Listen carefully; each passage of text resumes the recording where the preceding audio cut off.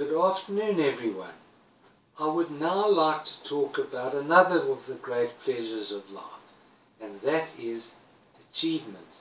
There is no one who hasn't achieved something, and it doesn't matter whether it be passing a standard at school or obtaining a degree at university.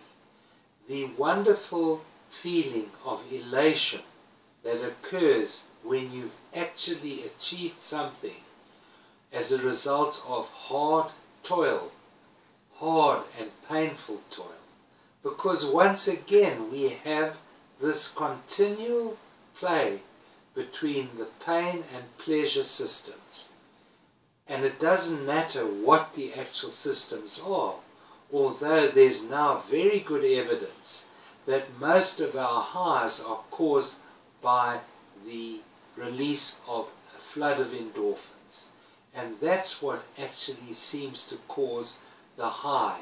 And once again, it's the pain-pleasure equilibrium that has been pushed towards pleasure.